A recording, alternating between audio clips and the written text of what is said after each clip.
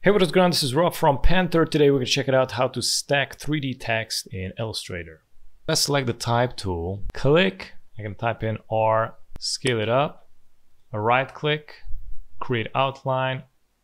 Actually, I'm going to use the pathfinder to unite it. And I'm going to select the color. I'm going to go with gray because I'm going to apply the 3D effect. So I'm going to go to Effects, 3D Materials, 3D Classic, Extrude and Bevel Classic. Go to the off-axis front. We're going to change it with isometric top. And also we're going to change the bevel to classic. I'm going to click OK. I'm going to press and hold Shift plus Alt and scale it up. And I'm going to go back to the appearance, 3D and bevel classic. Let me check it out. Extrude and depth. And we're going to decrease the height or adjust it a little bit.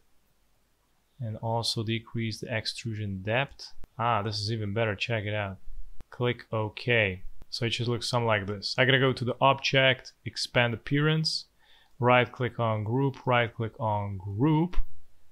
Okay, I'm going to select them all and I'm going to press and hold Alt and drag it up. Also press Shift to isolate. I'm going to make them fit like this. I'm going to remove these bottom bevels. And I'm going to select these one by one because these contain a lot more things. So I'm going to go to the Pathfinder, click on Unite. If you don't have a Pathfinder, go to the Windows and select here the Pathfinder. And I'm going to do the same thing with the rest.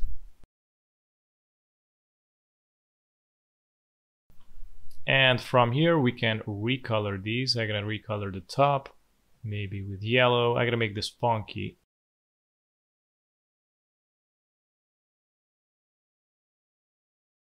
And the last step I'm gonna do is select the direct selection tool, and I'm gonna select these.